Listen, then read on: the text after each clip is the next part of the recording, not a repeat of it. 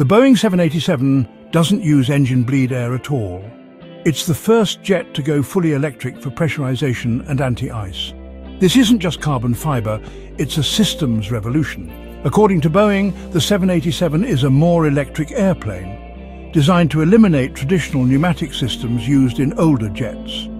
On most aircraft, hot compressed bleed air is tapped from the engines to power pressurization, wing anti-ice and environmental systems.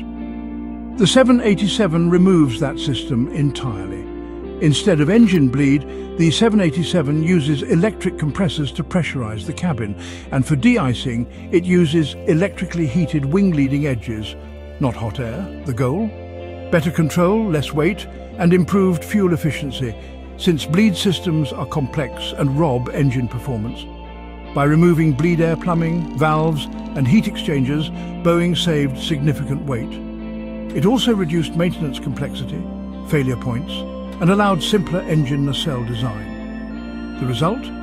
Cleaner systems, more reliable operations, and lower fuel burn on every flight. The 787 didn't just change materials, it changed systems.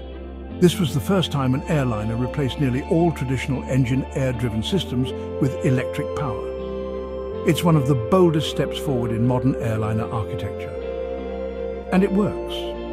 So the next time you hear someone call the 787 a composite aircraft, remind them it's also a fully electric jet at 40,000 feet.